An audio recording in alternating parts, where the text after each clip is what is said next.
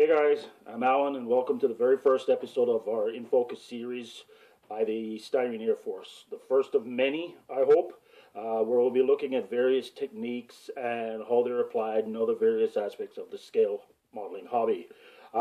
Today I have on my Canada Forces hat. You can just call me crew chief for this adventure. I won't mind. First things first. The stuff that we're going to be discussing in these videos, I just want to make everybody know this is just the way I do things. A lot of these techniques are pretty general and a lot of people do them differently.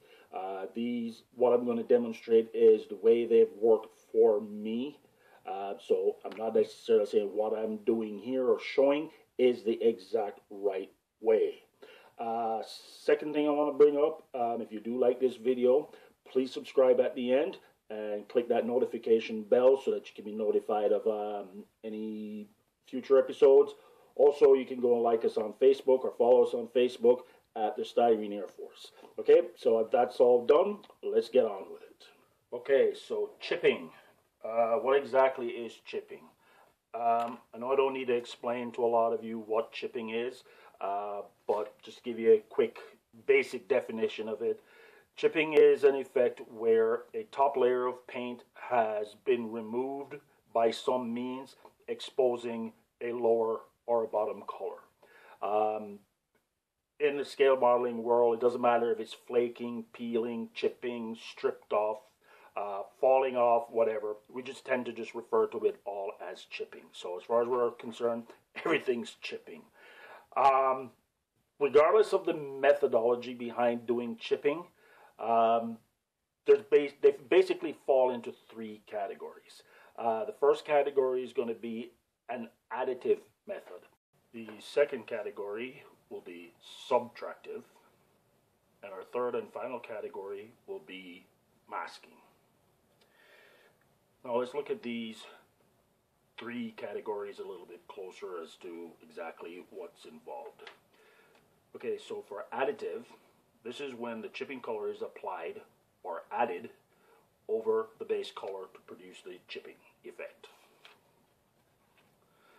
Subtractive is when the top color is removed or subtracted to reveal a chipping color underneath the top layer.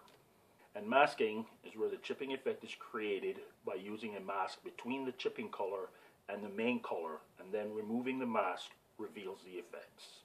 So whether you're trying to get the effect of peeled paint, worn paint, chipped paint, or scratches, or even as far as to go with rusty paint, you are going to employ at least one or multiples of these three different categories. So I'm going to be demonstrating all three of these categories, and just to go that little extra, just to make this an extra value video, I am going to attempt to do at least three different techniques for each category. So, three types of additive, three types of subtracting, and three types of masking. So we're going to demonstrate all of that.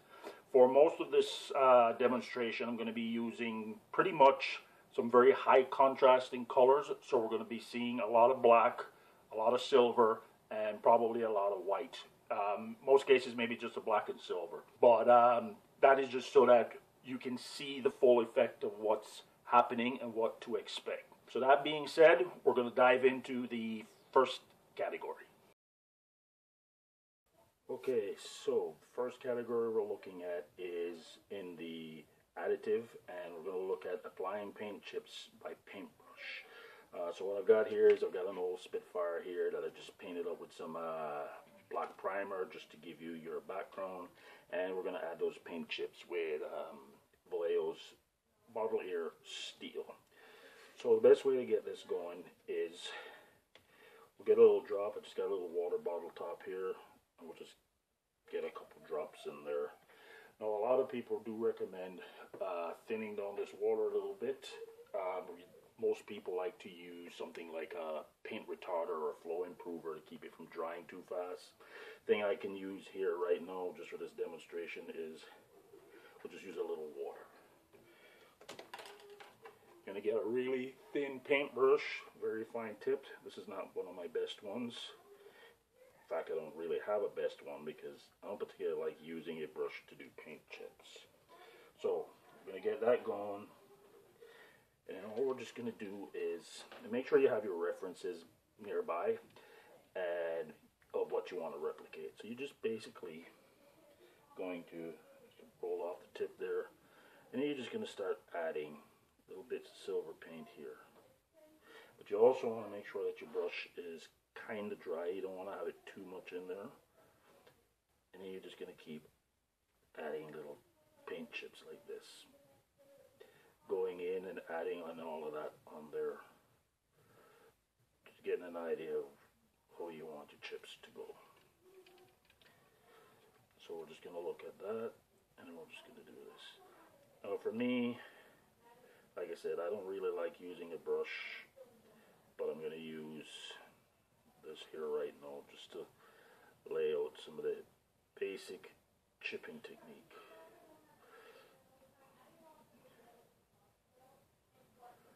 And then what you do is you get all of that. We're just going to do something that's going to look like ingroot chipping, like that.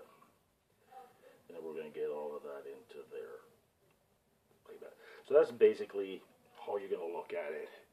Just basic, simple, and you've got a lot of control over this because you can only put the chips right where you want them.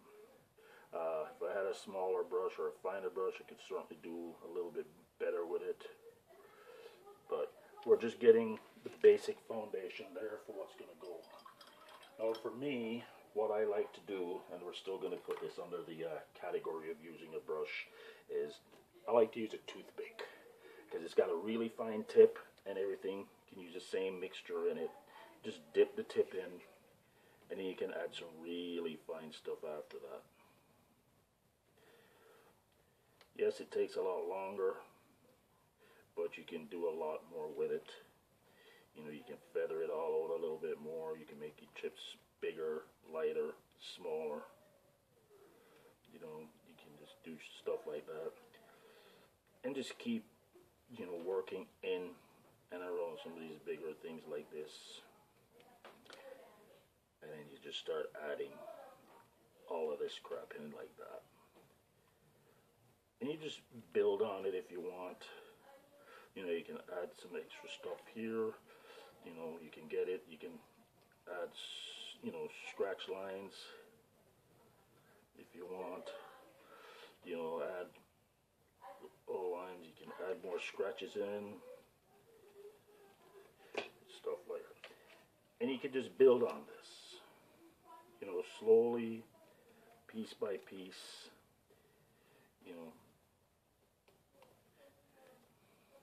And then you can just add in like that. Just keep adding. And just keep adding to where, you get to the point that you actually like what you have. You can just get it in there, go up the side of the thing. You can add some more shapes in here. You can add all of that. Just keep touching in, following along the top here. You can go in, follow the edge of the wing root here. Just start adding some stuff in there. And just keep building it all up. If you see stuff where you think you might have added too much, no big deal. You can just go back in and, get some of the black and then just start filling back in some of the areas with the black. Just keep going. So you just keep adding, keep touching in.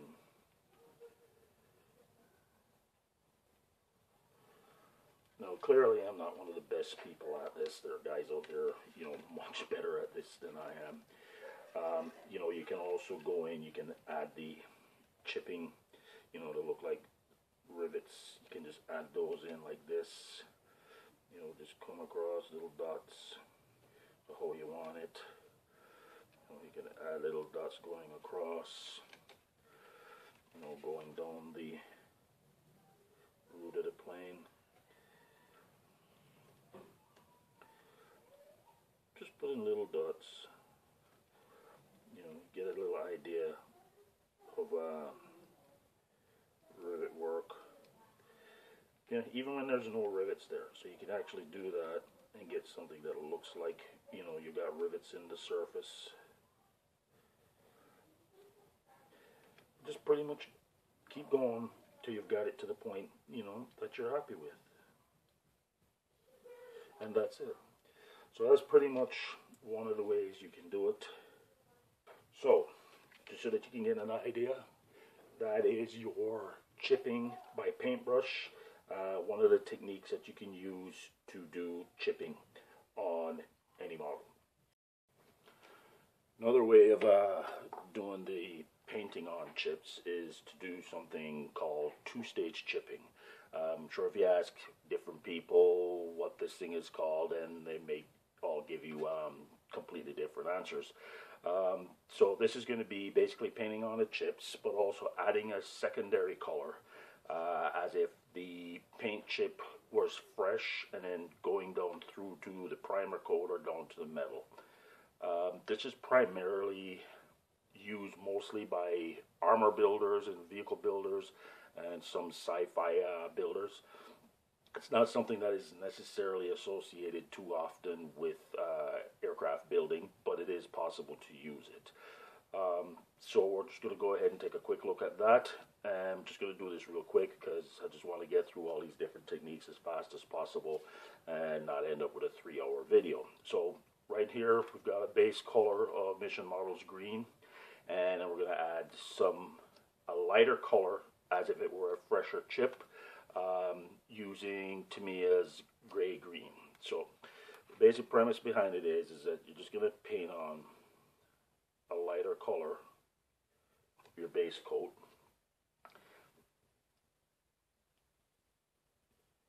This is something you see a lot people use, mostly along edges and that sort of stuff going in. And again, you would probably thin down your paint. Like I said, I'm not really doing that. This is just to demonstrate the process. This is not an actual project or anything that I'm trying to do, so we're just going to do the basics of this.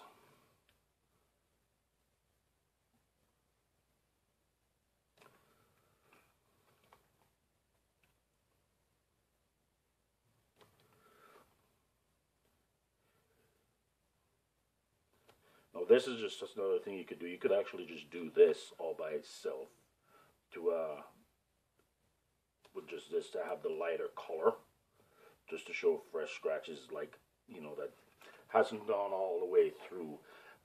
Sure, if you've seen little scratches on the sides of your car or on the paint of your vehicle, where it just scrapes the clear coat, you'll see that it kind of has this lighter color, almost white in most cases. That's the part we're trying to replicate here. So we got it going like that. And then you can get it, you know, done out in an area like here, kind of a thing like that. And even if you wanted to, you could, you know, get a little bit of a scratch like that. So this is kind of the effect that you're going for. The second stage of doing this two-stage is to add what would be the second color.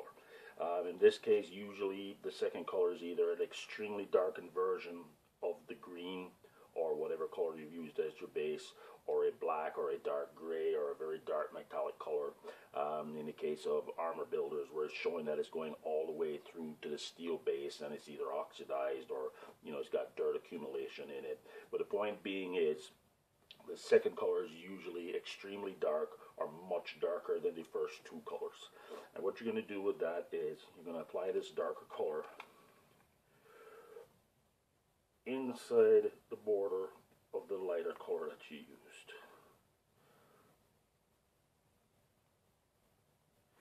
And what you're going to end up with is an almost three-dimensional type effect.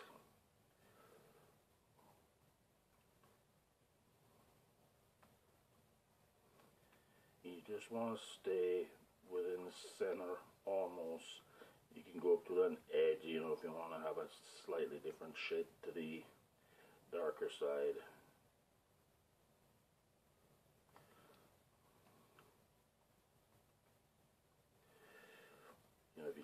just add in, just a little darker scrape of the darker color by itself off to the side here. Just to get that, like that one was just a complete scrape.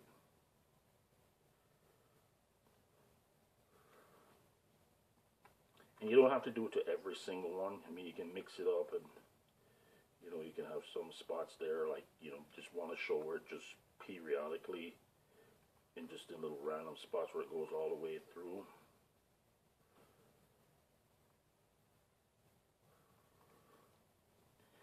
And then you can get to the little scrape, and you can just do that. So that's basically the type of effect that you're after. Let's get it a little closer to the camera so you can see that. And this is just another, dimension that you can go with painting on the chips with a brush. Now with this technique of applying chips, of course it does come with certain advantages and disadvantages. The first advantage is that it's very easy to control, because you can only put chips exactly where you want it. You have full control over where it's applied, the shape it's applied, how it's applied. Put down basically a clear coat before adding the paint chips. Once it's basically dry to touch, you can clean off excess. You can just scrape it off a little bit and fine tune the shape and the size of the chip that you're getting on there. One of the third advantages is that it can be done very convincingly. It can look very realistic if done correctly, which also is part of the disadvantage of it. It is a very hard thing to master. It's got a pretty steep learning curve, and if it isn't done correctly, it can look like it's just, painted on, which is not the effect that you want to do.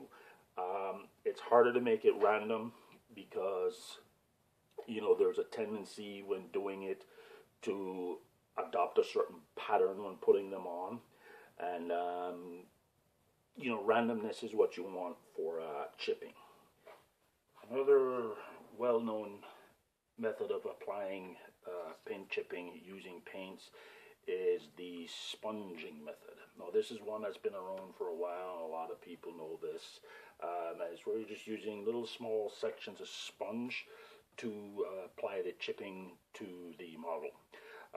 It's always good to have a large variety of different sponges, as every different sponge will leave a different texture, so you can get different types of chipping, different shapes, different sizing, and so on and so forth. Also, the types that's got the little scouring section, those are also pretty good to use as well. That'll also add some more variety to the type of chipping. The favorite one is the packaging foam kind. It seems to be the one that a lot of people prefer using, and it seems to give quite satisfactory results. Again, this is another method like you see a lot of armor modelers using, but it's also very common with aircraft. It's great for doing edges and leading edges and that sort of stuff on wings and so on and so forth. So we're just going to get right into it, and we're going to look at that. So the idea is to get a small piece of sponge, into tweezers. Some people will use pliers. Some people will just, use their hands and dab it on. Whatever the method is that you use, any one of them are acceptable.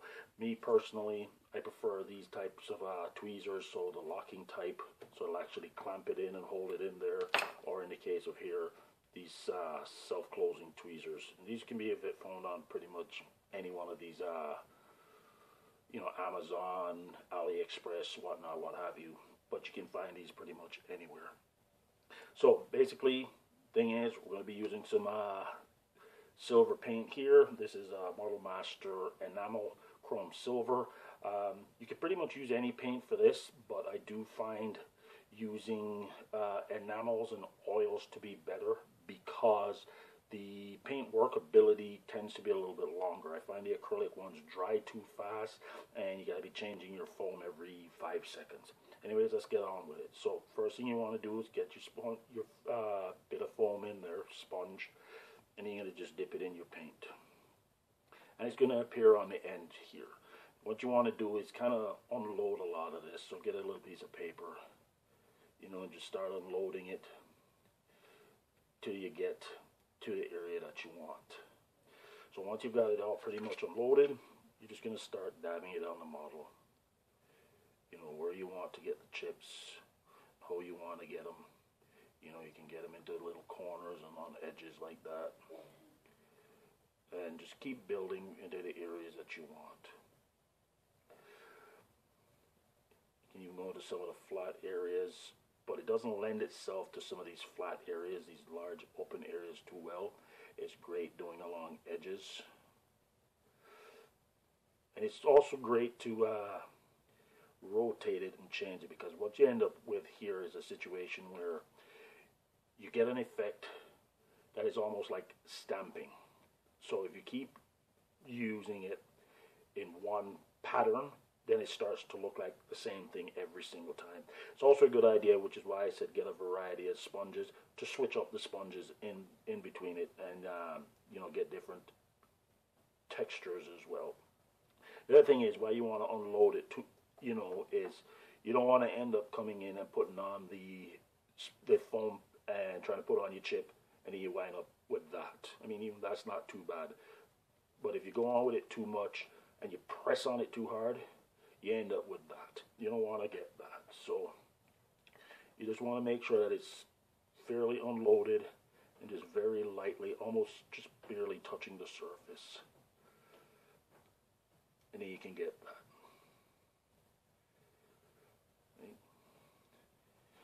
And that essentially is the basics of using foam or sponge for chipping. Again, as with the other type of chipping, there are some advantages and disadvantages to using sponge chipping. One of the major advantages are it's very easy to do. It's probably one of the simplest forms of chipping that almost anybody between beginner to expert level can do. It tends to give you a much more random type of chipping, because it's just going to end up wherever the piece of sponge makes contact with the surface. I find that you can achieve much smaller chips with this than doing the applying it with a brush, and it gives you much smaller type chippings. And the next thing about it is that you can get more chips in less time in a larger area. Some of the negatives or the disadvantages of it is that it can become very pattern repeating, which is why I suggest rotating your foam every now and then, or using different types of sponges to randomize the patterns. It's not very good also to use on very large and open flat areas. I wouldn't recommend using it too much for that. It is possible to do it, but it's not the very best thing for that type of a thing. Okay, one of the final methods in the additive category is applying chipping using colored pencils. So for that, we're going to be using this Prismacolor Silver, and I'm going to use this 5B graphite pencil. Things to note about this, it's best if they're applied over a flat surface, because you need something for the pencil lead to grab onto. Putting it on a gloss surface is not ideal. It just slides just all over the place. It doesn't actually mark the surface. And satin coats will probably work as well, but not quite as good as matte coats. You can pretty much use any set of colored crayons to do this, or colored pencils, but I do find the Prismacolor brand to be much better for it. Also because the Prismacolors, they tend to have more of an oil-based core versus a lot of the other standard school-use colored pencils that have more of a wax-based core. So that being said, these can actually go on and be blended almost, you know, with mineral spirits like an oil paint. But that is something we will look at later. You can pretty much use any graphite pencil for chipping as well. Anything from a 2B onwards would be best. They go all the way up to 12B. You might be able to get those in specialty art stores in some places. Right now we're just going to use 5B. This is also great for using darker metallic type chips. So what we're going to basically do here with it is, again, make sure you have your references because that's always crucial. And then we're just going to basically just draw the chips on. So you're just going to, this is a practice that has been long forgotten with a lot of people because there's so many different modeling based products that are out there. So this is kind of almost like a bit of a lost art, but it is a technique that's out there that's available. So basically the idea is just to start with a bunch of little dots. And you can make them as small or as many as you want, and just keep kind of tapping and overlapping with them till you get what you want. Or you can actually just draw in a shape that you want and just color it in. And then you can come in, add some of the other chipping in and around it. You can do little squigglies or little scrapes. But this is the sort of thing that you can also achieve as far as chipping goes. You see a little bit of it right there in the wing root there. If you want, you can get out and expand it a little bit more. Just turn it at an angle that you can actually see. You can start graduating out into the wing. So it's basically like painting the chips on. You're just using a pencil instead. You can do little things, those scrapes going off. You can get a scratch there and just build off of it there.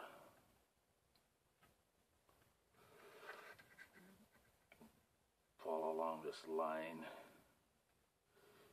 Carry it on like that. Same thing here. You can follow along some of these rivet lines here if you want. I know it's not exactly cooperating with me.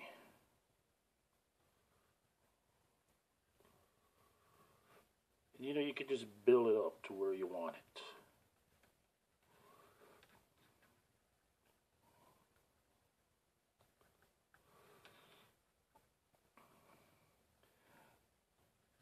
And also, like the doing it with a paintbrush, it does take a little bit of time to master and practice and stuff. But the most common color to use for something like this is silver. But in reality, you can use pretty much any color. You can go back to where we were doing a two-stage chipping where you're painting it on, where you can actually use a lighter color of the base color.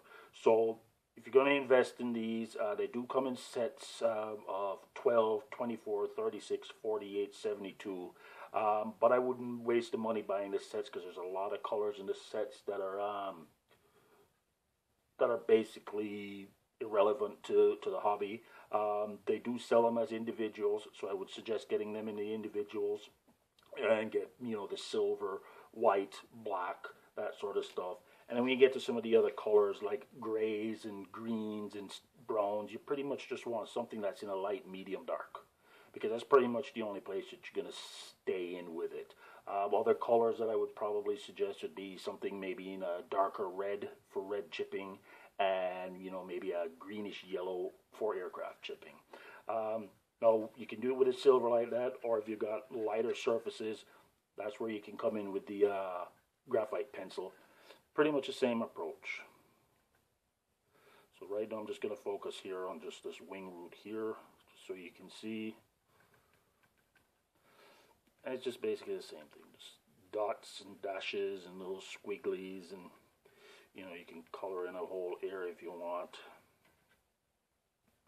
Just like that, around that rivet kind of a thing.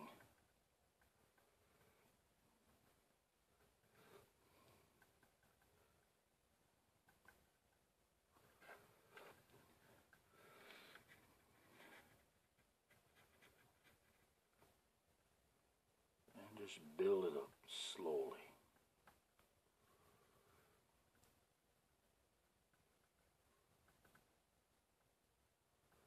Now again, I'm not focusing on too much detail here. I'm just giving you an idea of, how you can use the materials. So you can get all the way out here, and you can get a couple of chips there, right there as well.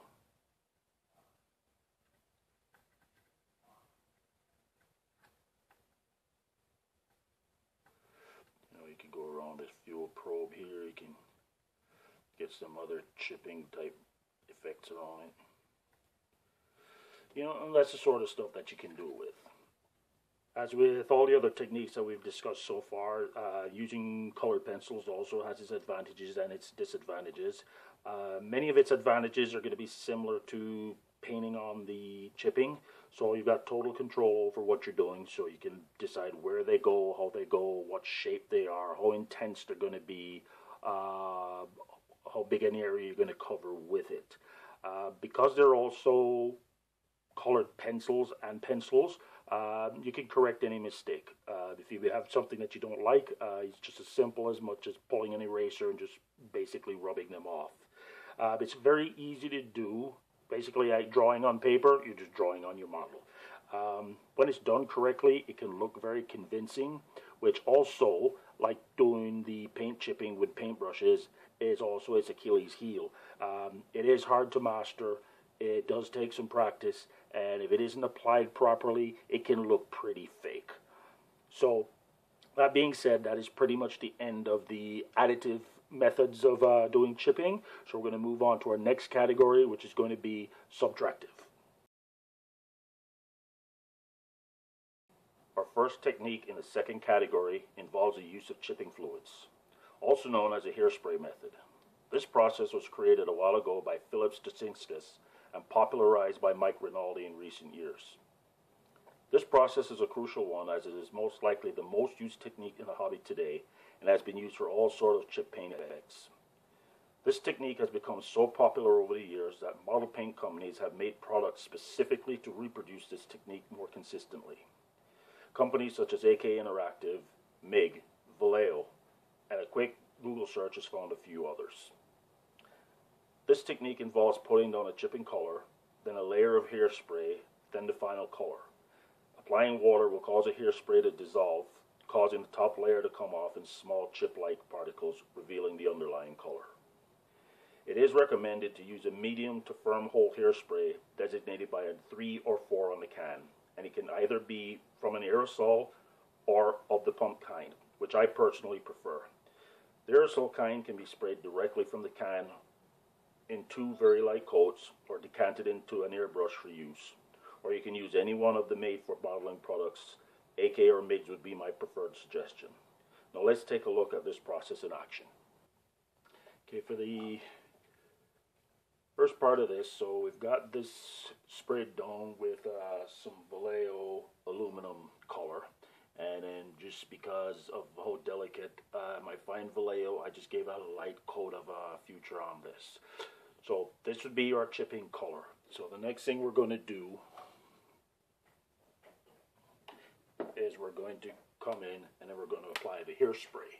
Now the hairspray that I use, for those that are curious, is this Herbal Essence number 2 medium. I got it because it was the one that had the least amount of scent to it. Again, I prefer the pump type, so that it's much easier to just pour it straight out of the bottle and not have to worry about decanting it. So, moving on, we're going to apply a layer of this hairspray over this section here. So we're going to come in with one light layer first.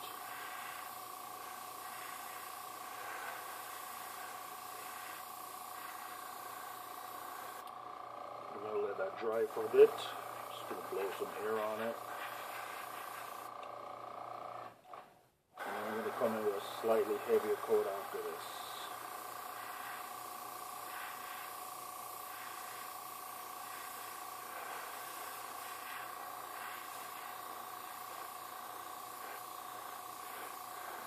Depending on the size chips you want, that would be depending on how much spray you put down. If you want to be bigger chips, you're going to apply more. If you want less chipping, more of a worn type patterning, you're going to put down less hairspray.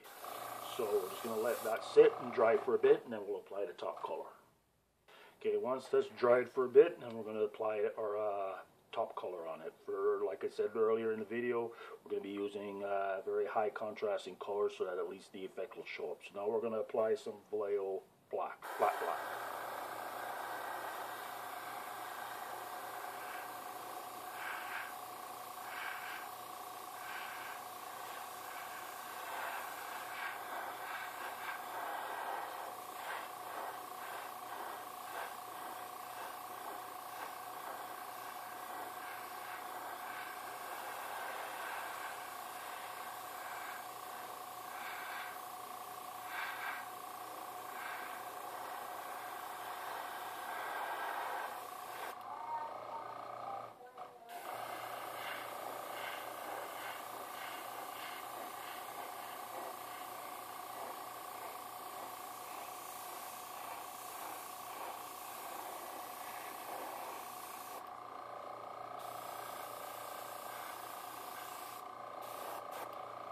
And then we're going to let that set for a bit.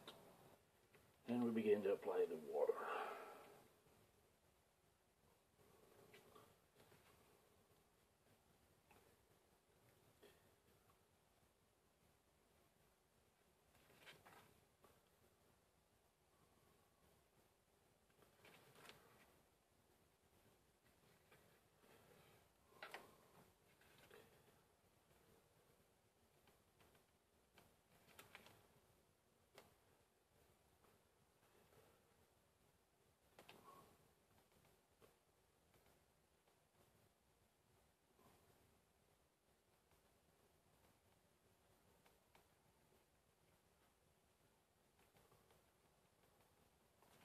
And then you can see where the paint starts to chip off as the hairspray underneath starts to dissolve. You don't want to flood it too much, because then you just start seeing pieces just start falling off. And this is probably doing that right now because it put way too much hairspray on.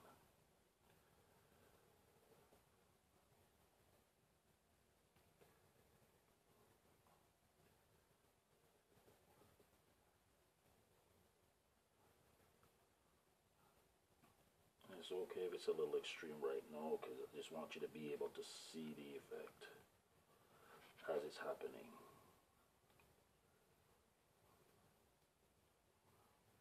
A little bit of a hair there.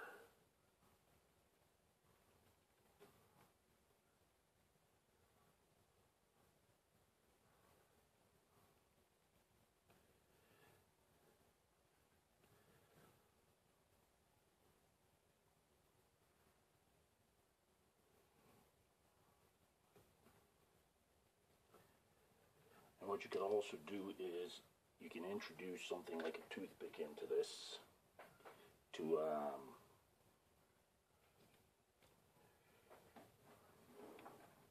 soon as I can find one, you can bring a toothpick into it and you can start to get, you know, even smaller chips.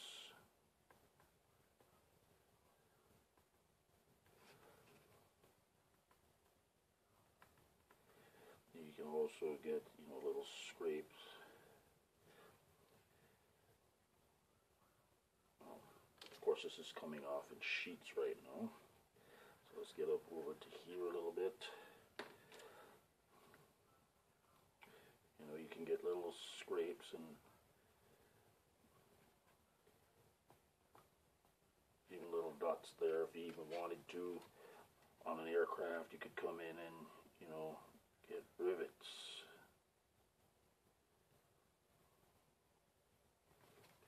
That kind of thing.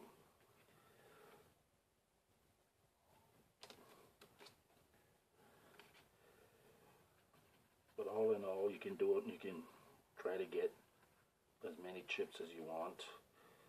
But like I said, you want to use a little less water.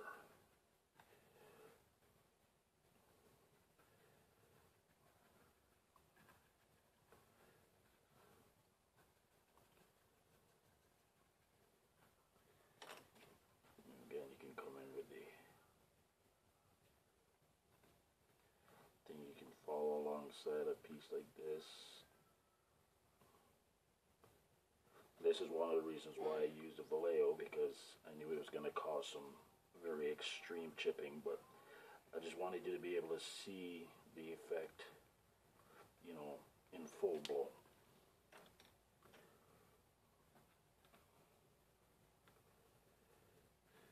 You know, and once you get to where you want it to be, then you can just pretty much stop and let the surface dry off.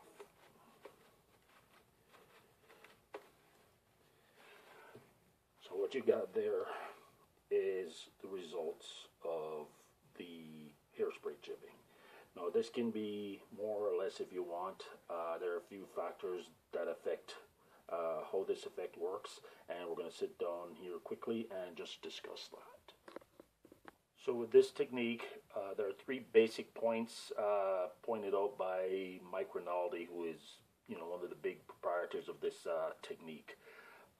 This first basic point to consider is hairspray quantity. It's good to note that the amount of chipping, the size of chipping, and how fast it starts to chip is going to be dependent on the amount of hairspray you actually put down for this. If you put down more hairspray, you put down more coats, it's going to chip a lot faster. You're going to get a lot bigger chips. If you put down less hairspray, then it's going to be a little harder to chip. You're going to get more of a lot more fine chips and more of a wearing type effect going on.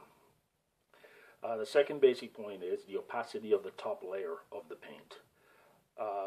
This is where we put the top coat on, depending on how thick you put that on. Obviously, it speaks for itself to say that the thicker the top coat or the more coats you put on is the harder it's going to be for it to chip, because it's got a little bit more surface thickness for the water to penetrate to go back down into reactivating the hairspray. So that's something very much to consider. Also, the third basic point is drying time of the hairspray or the paint.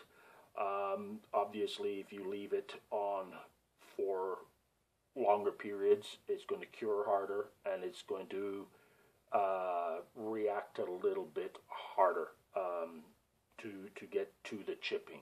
I think this is probably more so for some of the modeling products that are out there, as in like the AK heavy chipping, or their Worn Effects or MIGS heavy chipping, or their chips and scratches.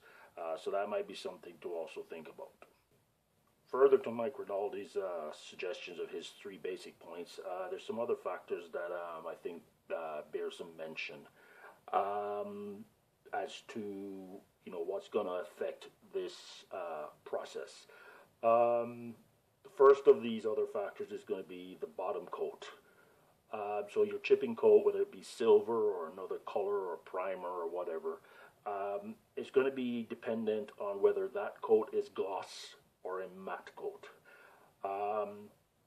You know, with some of these made for modeling products, they recommend putting it on a semi-gloss or a satin coat, because they're different. They react differently. One is going to be, you know, more responsive to water. The other is going to be less responsive to water. But that will also change depending on whether or not you're putting the hairspray over a gloss coat or a matte coat. Over a gloss coat, it's going to chip much more readily, regardless of the product that you use, versus over a matte coat. The second and other factor is going to be what we would consider, let's just say, the wholeness level of the hairspray or the chipping fluid. Again, there are two types of chipping fluid.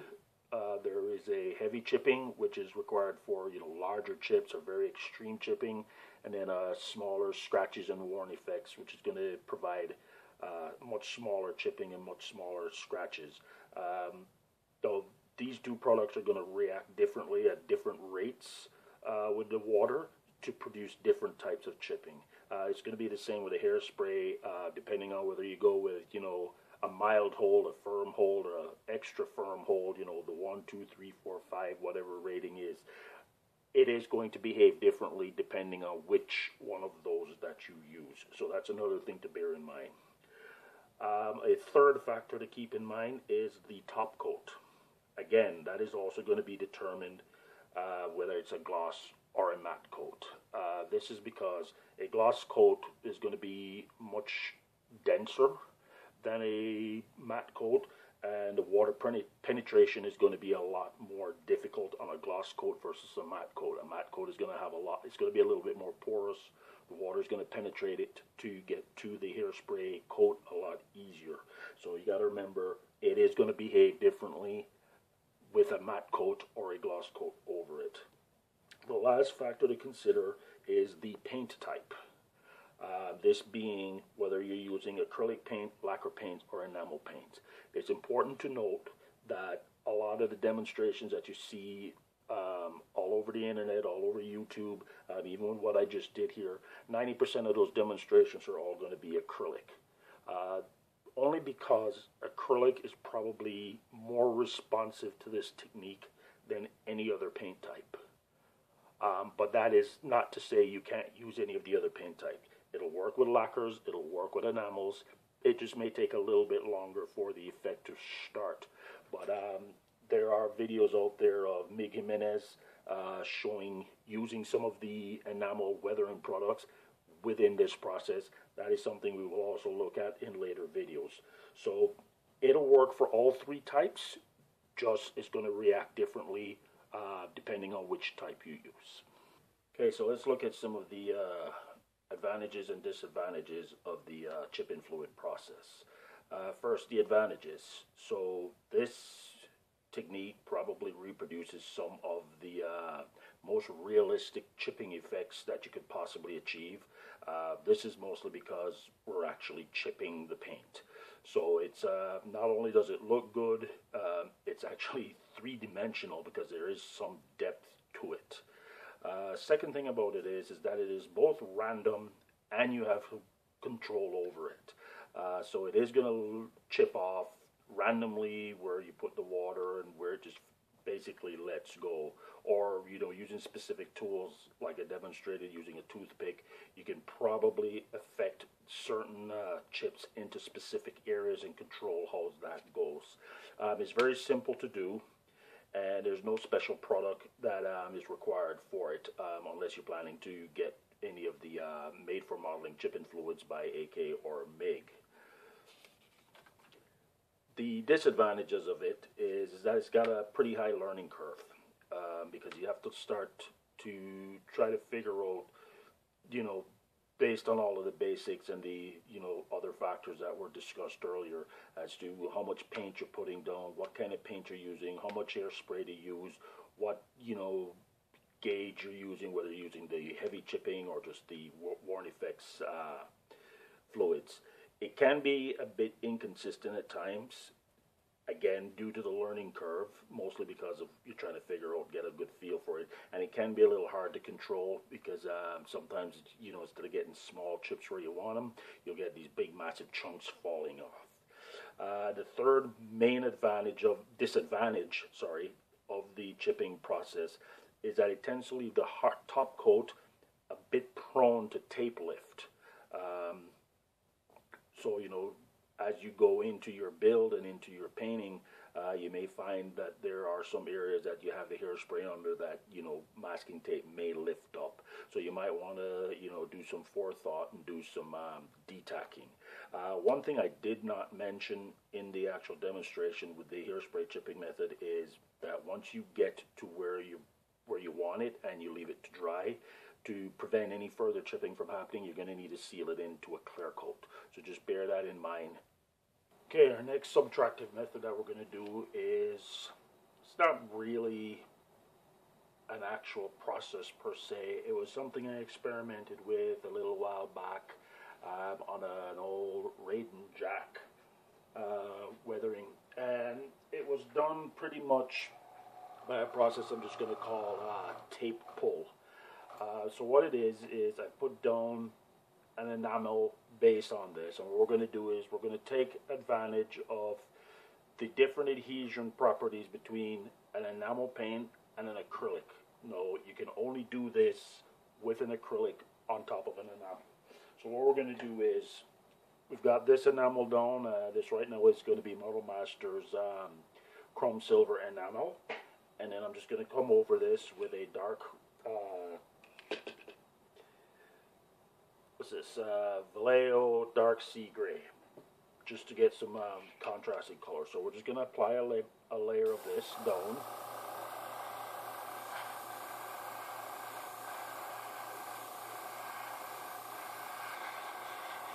It really doesn't matter which acrylic you use, as long as it's an acrylic.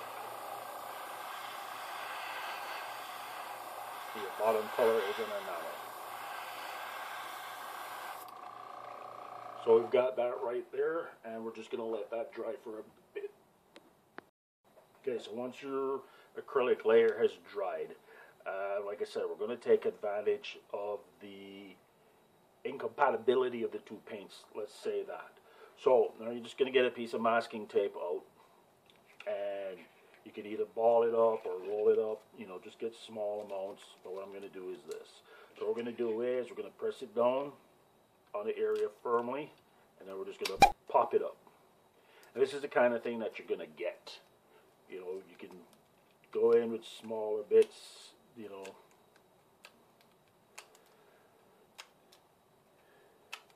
That sort of stuff. And you're just going to get the surface to just chip up. Now this is going to give you a lot of extreme chipping, and it's going to depend on the adhesive nature of the piece of tape. But you're going to get this type of an effect as well. It is a useful effect, you know, if you're doing a single color scheme and you just want to have some random chipping and everything. You can do this if you want. It's a quick, fast, easy way to do it. No, there really isn't a whole lot of advantage to it, other than if you're using it only over a single color camo, that's great. But the biggest disadvantage with this clearly is going to be, it's going to be a pain in the ass doing any masking from here on in. So you might want to keep that in the back of your mind if you decide to choose this. Like I said, I've only ever used this process twice, once to test it, once on a build. I've never really used it again since. Like I said, the shortcomings on it is a little too much for me to really call this an effective method, but I just thought it was something that would be nice to show you guys, that there are, you know, several different ways you can approach this, and, you know, you can just experiment with it. The next process that I'm going to demonstrate is probably one of my least favorite to do. It has the potential to have the most disastrous results. It is going to be involved with using a knife or a sharp object to actually create the chips and stuff in the top coat. This I would probably say would be more along the lines of using for like scratches and very small chips. So what I've got here is I've got a silver colored Doan. It's not the greatest color in the world. As you can see, the metal flake in it is kind of big. And I've also applied a couple coats of a clear coat over it. Considering the method that we're going to be using to do this, I would strongly suggest putting down that extra clear coat, because what you do get there is an extra barrier or an extra layer that'll give you a little bit of protection, so to speak, that you can go into with the knife or with the sharp object and not worry too much about creating too much damage into your actual color coat. So this is something I would strongly recommend doing before going ahead with this. So what I'm going to do is I'm going to load up my airbrush right now with the top coat that we're going to be doing the chipping onto, and then we'll get right back to that. Okay, so again, I'm going to use another dark color. It's going to be Model Air RAL 7016 Blue Gray. For some reason my black isn't cooperating. But again, I'm using a lot of Vallejo colors only because of the delicate nature of them, and they're actually easy to work with doing this because they're not very durable. Let's just go there. So that actually works in the favor of doing this. So let's just get this color done, and then we'll get to it.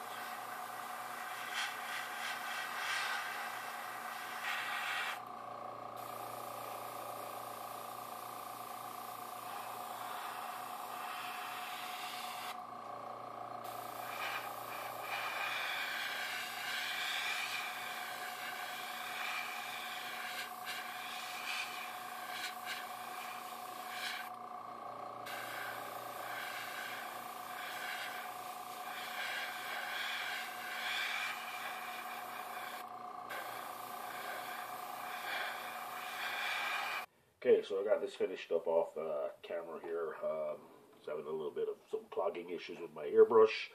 Probably because I haven't cleaned it since I started doing this video. But anyways, so here we are. So what we've got now is we've got the color coat done. It has been dried. I just force dried it with a bit of an hair dryer, and now we're going to start getting the chipping effect in. So what I'm going to use right now is I'm just going to use my X-Acto knife with a fairly decent blade in it. Doesn't have to be perfect.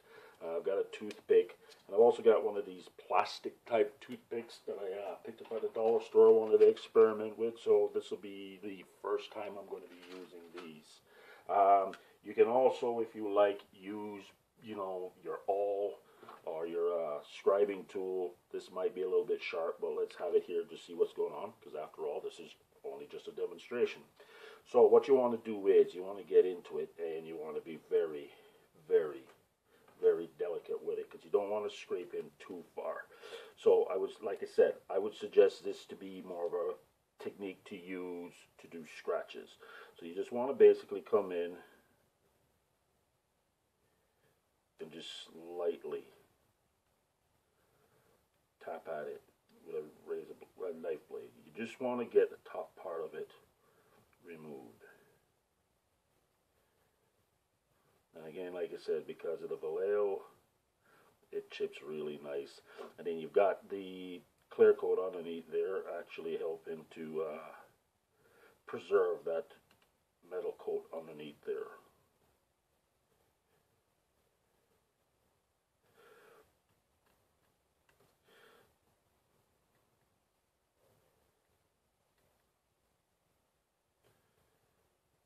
As you can see, you can get some really fine chips in it doing this. And like I said, if you want, you can come in. So we're going to experiment with a little scribing tool here.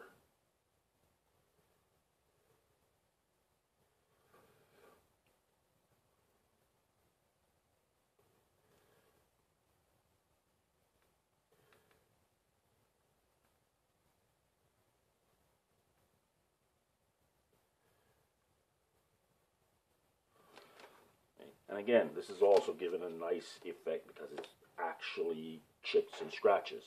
Now we're going to go on with the toothpick. Again, like I said, you can pretty much use anything that's got a pretty decent tip on it.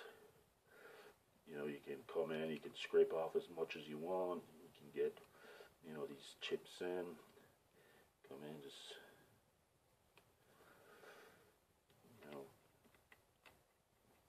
clean off a whole area here if you want. And you can come back in with something else like the plastic one here and just feather this chipping here if you want.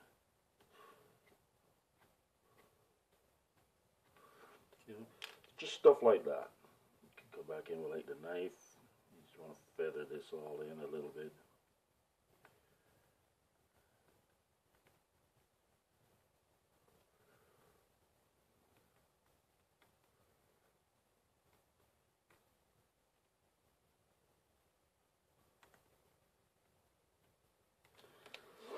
And that's the sort of stuff that you can get doing it. So let's get it real close up there so you can see it. And actually, that didn't come out too badly. So that's just to give you an idea of, another way that you can go using some subtractive or negative scratching, whatever you want to call it, chipping. But this is pretty much another dimension you can go. Now, I mean, if you really wanted to, you could go all the way even through the other one into the bottom coat there, and then you could get, something like that, and, get your two-layer chipping or your two type of chipping, which is actually going to be really real. But I don't know if you can see it, but if you look at it from an angle here, you can actually see that it's got some depth to it. So, that being said, that is doing chipping, with a knife. Just generalized call it a knife, but it's pretty much using any type of sharp object. So there you go.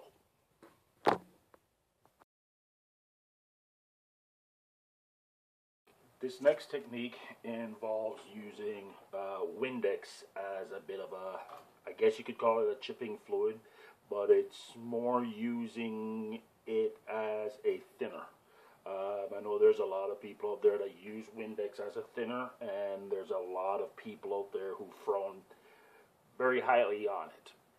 Anyways, the point is, it can be used for the next demonstration. For this particular purpose, I'm using Windex, mostly because Windex is a recognized brand name. It is one of the most used ones, probably, as a thinner. But basically, you can use pretty much any glass cleaner that has some amount of an alcohol content, because what really is the activator here is the alcohol, or isopropyl alcohol. So IPA will work fine as well. I would probably suggest not using pure alcohol, as it may eat more than you want it to. So right now we've got a layer of Silver Dome. It's got a coat of Future on it. Again, another product a lot of people frown on, but this is a demonstration, so hey, maybe what will happen is people will get to see why people frown on it. But anyways, we're going to go. So we've got our little cup of Windex here. I've got a fairly stiff brush here. Just a dollar store type brush. It's nothing really special. So we're just going to go and we're going to add our color in. Again, this is going to be the RAL 7016, which I used in the last demonstration, which worked out pretty nicely. So we're going to go in and we're going to add that one more time.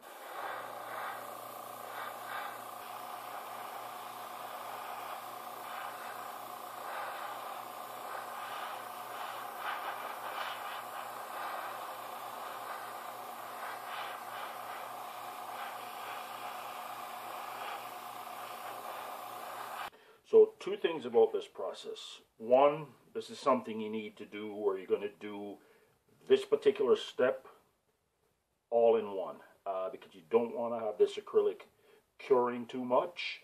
Otherwise, it's going to be pretty difficult to remove. And second of all, to call this a chipping effect may not be the most accurate, but because, you know, we're talking about chipping as a generalized term, I would probably say this would be more of a faded paint to worn paint type of effect. So once you've got it pretty much dried to touch, you're going to get the brush, you're going to get it in the Windex here. You want to remove some of the excess. So you're going to take advantage of some of the thinning properties or some of the affecting properties that alcohol, which is in the Windex, how it reacts to an acrylic paint, which is the other thing about this process. It can only work with an acrylic. As to if it will work with every acrylic, I don't know. I know it certainly will work with Tamiya's. It'll work with Mission Models. It'll work with Vallejo for sure, with Vallejo, and so on and so forth. So again, you're just going to get that thing in, and get some of the excess out, and then you're just going to keep applying it. And you're going to wait for it to start activating. So now what you got here is some chipping there. So might have gone a little too early on this.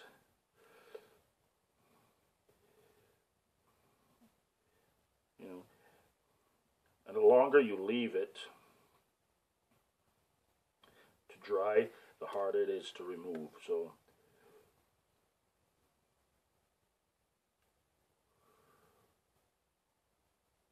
you want to get into there scrubbing on it. Right now we're actually getting a chipping effect,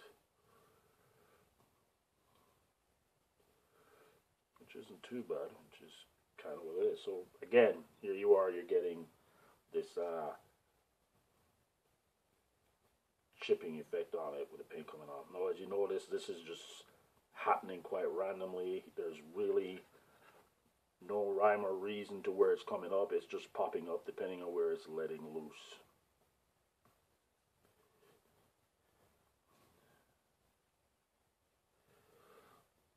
So that's basically giving you some chipping. So I'm going to get a hair dryer on this, and I'm going to force dry this a little bit to see if I can get it to cure up a little bit better, and see if we can get more of the wearing tendencies on this thing. Okay, so got it a little drier now, left it for a little bit. I got a slightly softer brush to use on it here. And we're going to take a lot more of the hairspray out.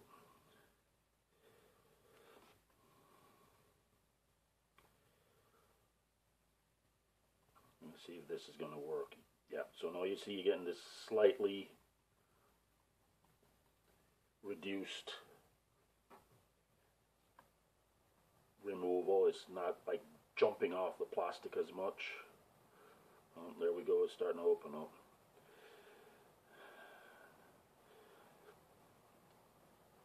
Now, I've used this technique before and it hasn't been this drastic, so I'm guessing the lesson to be learned here is maybe not use Vallejo. Vallejo strips too easily. I know with Tamiya especially, and it's probably the paint I should have used for this demonstration, will give you a much more gradual wearing of the paint color. But anyways, this is just a demonstration just to give you an idea of yet another way to enact some subtractive chipping. So that's basically what you're going to get, and not much else I can say about that other than, yeah, I'll withdraw my initial statement that Vallejo might be a good one to use. I would probably stick more to the Tamiyas for this. Another good subtractive method of attaining a worn surface or some small chipping is to use sandpaper. So we're going to demonstrate that really quick. Again, I've got another piece here. I've got it coated with some white. And again, you're going to want to put a light clear coat down on this. So we're going to get our darker color on top of this, and then we're going to get to work on that. Okay, so now we've got our dark color down. Again, the RAL 7016. And now we're going to just get onto this. So really what I've got here is a bit of wet dry sandpaper. It's about 400 grade. And it might be a little coarse for what we're going to do, but you're just going to get an idea of the whole process. So we're just going to get on it, and then we're going to just lightly sand away at it. And you're going to get this kind of a thing.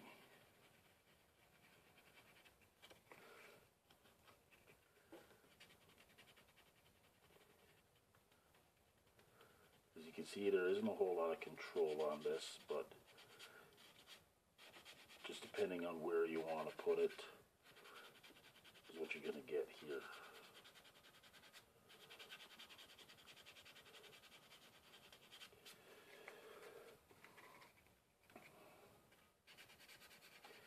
Get it on this flap.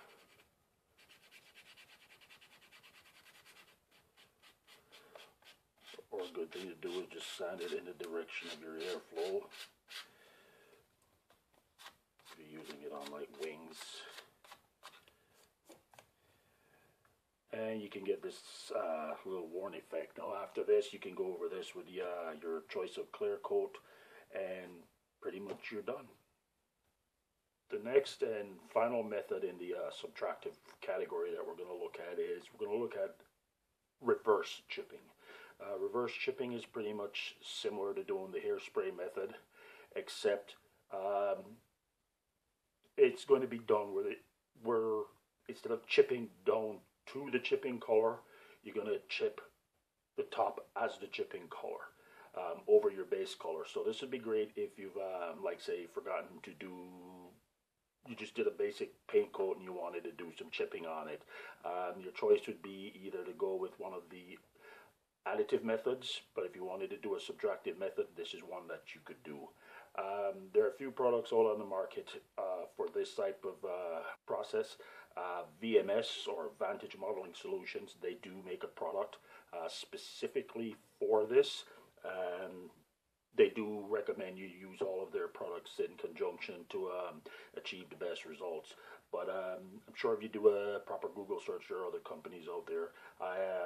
I personally have my own methods for it, and that's what we're going to look at here. Okay, so for the first part of this technique, we're just going to basically follow the same protocols we do when doing a standard hairspray chipping. So we've got our base color down, which is going to be our chipping color. We've got our hairspray over. Now we're just going to go over it with the dark color for contrast, and I'm going to use the Mission Models black. And in here, we've got our black down, and then we're going to go to the next step of this. This is where the idea of the reverse part of this process comes in. So the chipping color we want is the chips to be black, not the gray that was underneath. So what we're going to do is, same as before, got our water, got a little tap water here, room temperature, warmer, doesn't really matter, just has to be plain water. And we're just going to get on there and start getting that to start activating. Now the difference is because you want the chips black, you're going to be looking now about removing more of this black than you would normally be doing with a chipping method. So you really want to get all the way down into it. So you want to get off as much of it as you possibly can, or to keep it down to where you want it. So we're just going to keep going, keep going. This now is getting to be more of a wear type thing. Whoops, let's get it in there. So now we've got the water activated on it there. So this is what you want to be trying to do. You want to get the black is your chipping color.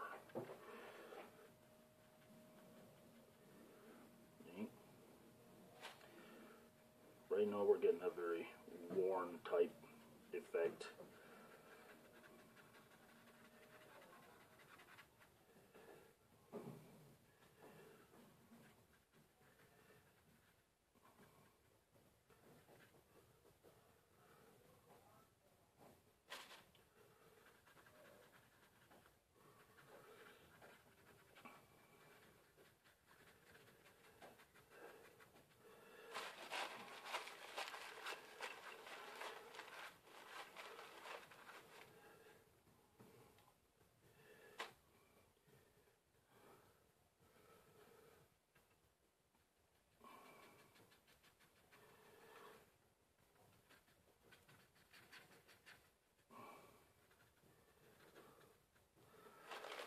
This might not have been the best mule to use, but you're getting the idea here. So the idea is you're going to remove pretty much all of the top layer, just down to where you want it.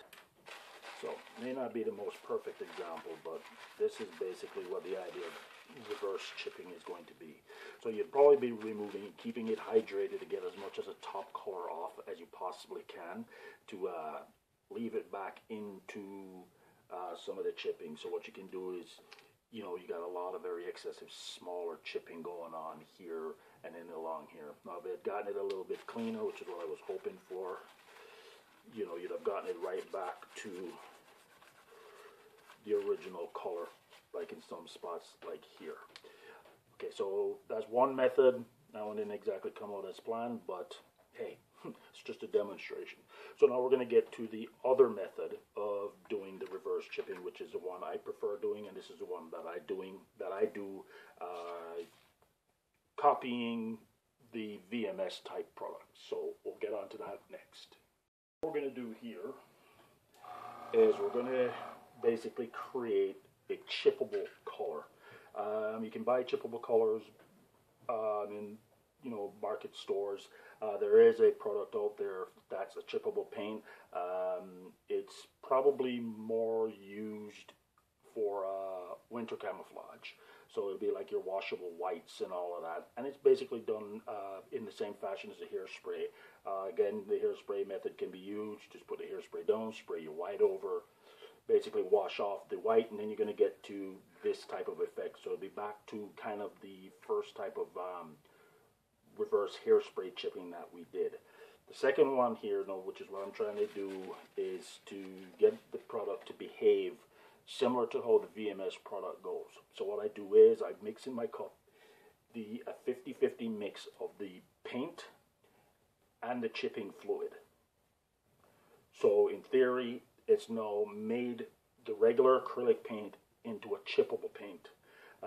This can only be used for an acrylic, obviously, because the hairspray is water-based and it won't work with lacquers and it won't work with enamels. So this can only be used for acrylics. So we're just going to get into there, and then we're just going to get the color blowing on here.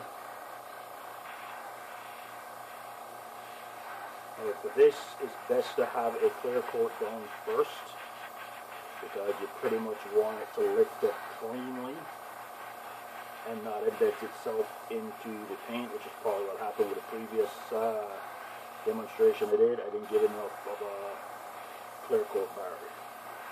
Okay, so we got that, so now we're going to begin chipping it. Okay, now to start the chipping process. Same as with the hairspray, just get the thing wet. Then we're going to go in and start hydrating this with water. And what you're going to see here now is the black paint is starting to chip off.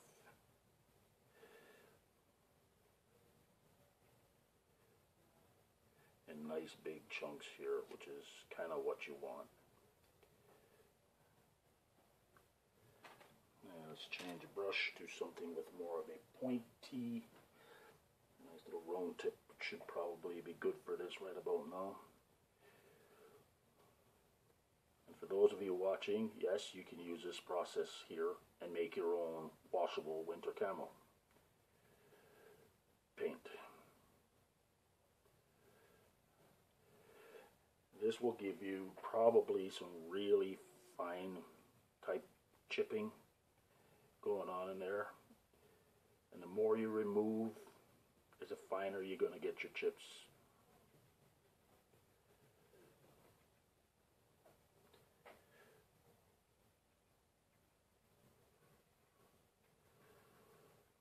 Of course, this process is extremely messy.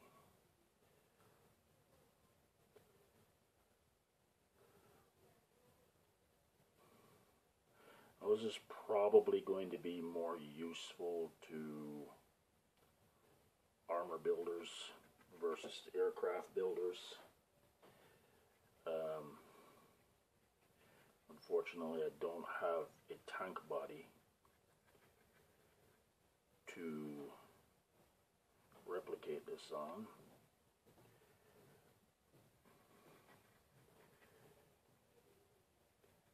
You want to remove almost all of the color, except for where you want to have your chipping. So once you're at that point, you've got it pretty much done. You can just dry up all the excess here, you know, while it's still a little bit on the wet side. You know, you can start to clean up some of these other areas here that you didn't want.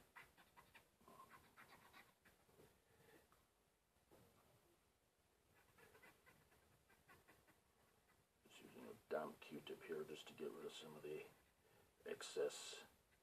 Because up until this point, the paint is still, as you can see, in a chippable state.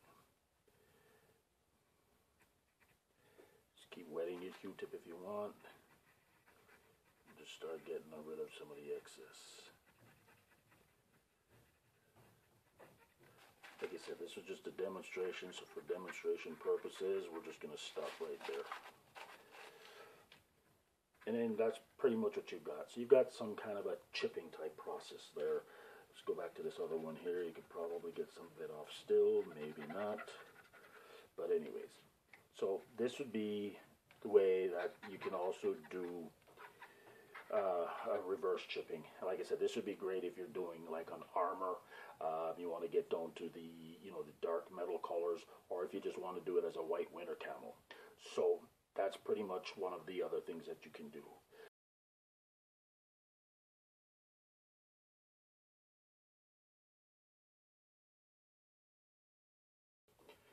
Okay, so now we're moved into our final category of masking. And the first part of this that we're going to explore is salt chipping.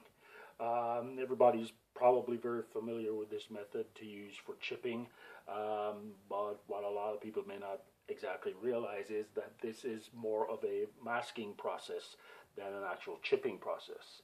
Now what you're going to have is salt chipping. The salt particles are going to create your mask, and you paint over that, and then you get the resulted chips. So we're going to take a look at that right now, and then we're going to demonstrate that, and we're going to go from there. So all you really need for this is basically some salt. I've got some kosher salt, some regular salt, some sea salt here, all mixed up, so that I could get different size particles. Next thing you're just going to need is just some plain water. This is still some water left back from my previous reverse chipping process, and then we're going to get into that. So, now there's several different ways I've heard people say to do this, but this is the way that I learned it, and this is the way I'm going to demonstrate it. So we're just going to get the water down. So we're just going to I brush on the water only because you don't really want to flood the surface with it. And then once you got it to there, you're just going to sprinkle some salt down as exactly how you want it.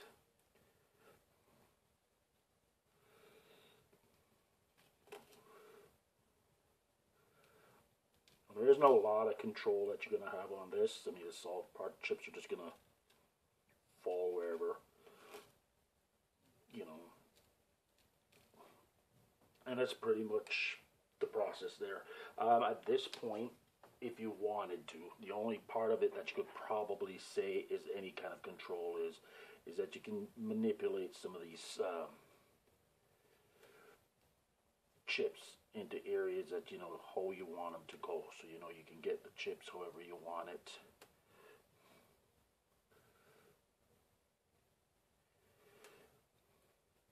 And just move them around that way. You can even come in with a toothpick and just, you know, gently persuade them to go where you want them to go.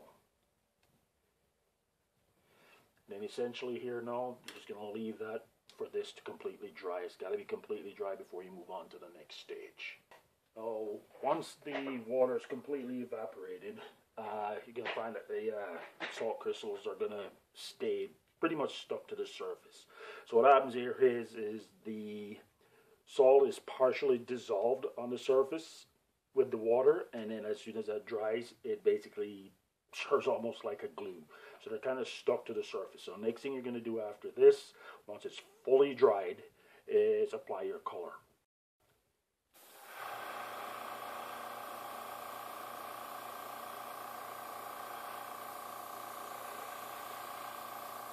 Now you may see some crystals become detached. Don't worry about it.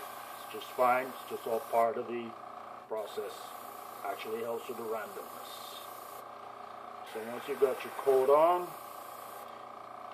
I'll leave your paint coat to dry. Now, once your paint is dried, you just can come in. I know toothbrush, a stiff paintbrush, doesn't matter, your finger, however you need to do it. And we're just going to brush it all off. Now, in some very extreme cases, you may need to run it under some water to get the salt off. Some cases you don't, so,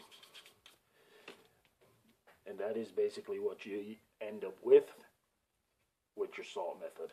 Now the only drawback with the salt method is you'll see it in little areas here, some little dull areas here. It's fogging from the salt.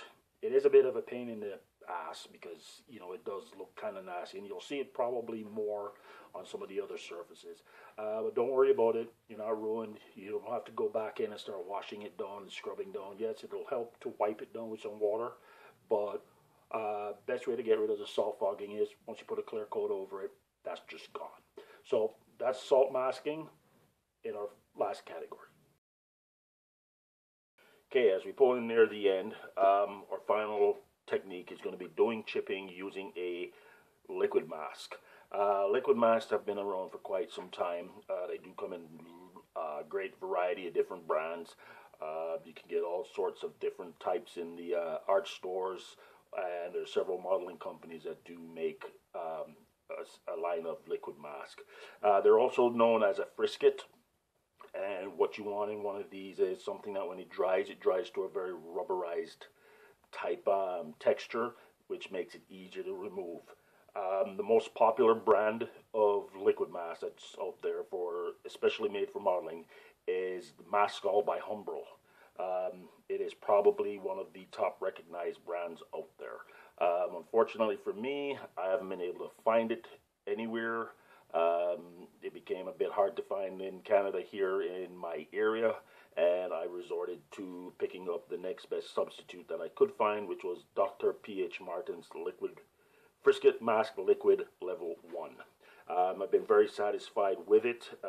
It does do as good a job as the Maskall. Quite frankly, I think any of them are pretty much going to be pretty much in the same category. If there was anything that I would probably recommend you stay away from is Microscale's Micro Mask. I did try that at one time, and the result was it bonded to the surface and it dried almost like a melted plastic bag. The only way I ended up getting to remove it, I had to actually sand it off. Okay, another substitute to use as a liquid mask that I've seen demonstrated in other videos, and I've also tried it myself and it works pretty well, is water-soluble PVA glue. Particularly the kind you find in Walmart or at the dollar store, Elmer's white school glue. It actually dries to the consistency that you want, and it can be removed dry, because it does dry rubberized almost, or it can just be washed off. Since it's water soluble, it'll dissolve. Another item I've heard people say they've used is silicone. Yes, it does dry to a rubberized consistency that we want, but due to a lot of the very harsh chemicals that make that product up, I wouldn't recommend it, only because there's no way to predict how it's going to react with your paint. So let's get right into looking at this technique. Okay, so the first part of this is going to be pretty similar to the sponge chipping method. We're just going to get some of this put out into our palette. So once we've got some of that out, we're going to get into it, and then we're going to apply the masking fluid using a sponge, very similar to the sponge technique.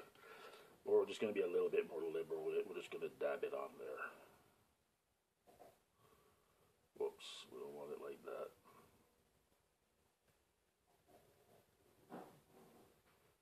Feather that a little bit.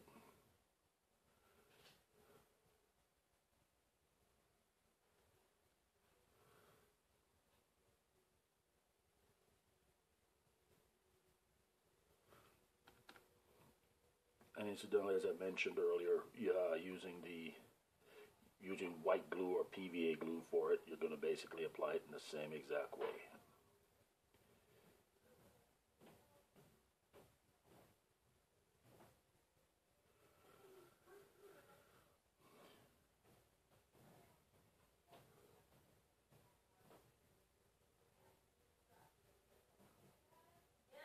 And then we're just going to leave this to dry once we've covered the area that we want. And again, kind of like with sponge chipping, there's not a whole lot of control over, where it goes. It's just wherever it makes contact with the surface, so it is going to be pretty random.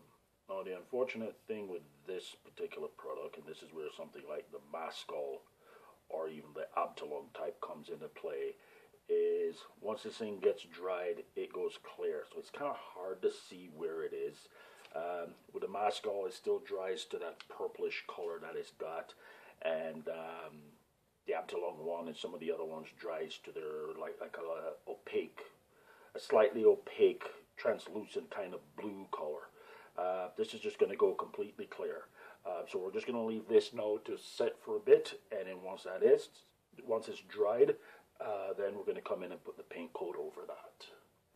Okay, so I went ahead and painted this off camera. I think I've done enough painting here to bore you guys enough.